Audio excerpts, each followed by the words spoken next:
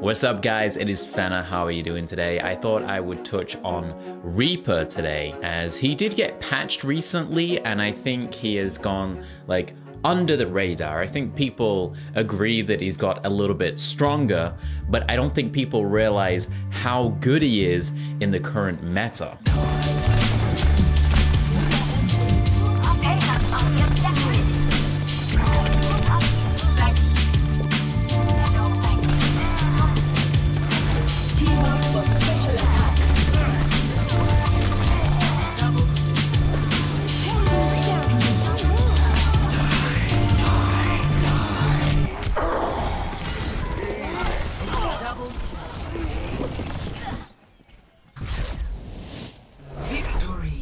The thing is, the current meta is like heavily based in the dive comp. Like everybody's playing Winston, everybody's playing Diva, and obviously like Mercy backing that up with her movement as well. The game is very high mobility right now, and a lot of this just relies on Winston jumping in and, you know, starting the fight off, dropping the bubble so that everybody else can do the DPS.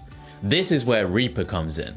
Reaper is really strong right now because he has that incredibly high close range burst damage and he has the ability to get away, and along with the little buff to the lifesteal, he completely destroys Winston.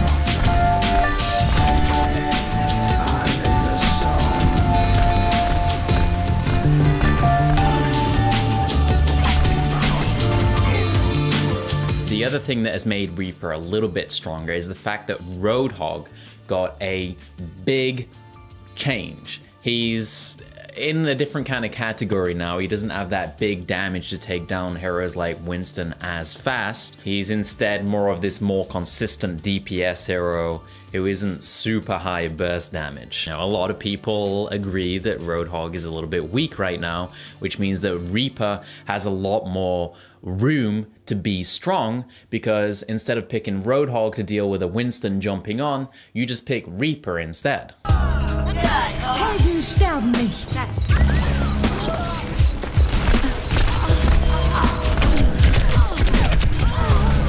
The thing is though, even though people probably agree that Reaper is a little bit stronger right now, he's not getting picked a lot. He's still that hero that if you pick, you know, your team's gonna look at it and they're gonna be like, I don't know about this pick. Is this the right way to go? What if we just get a soldier instead?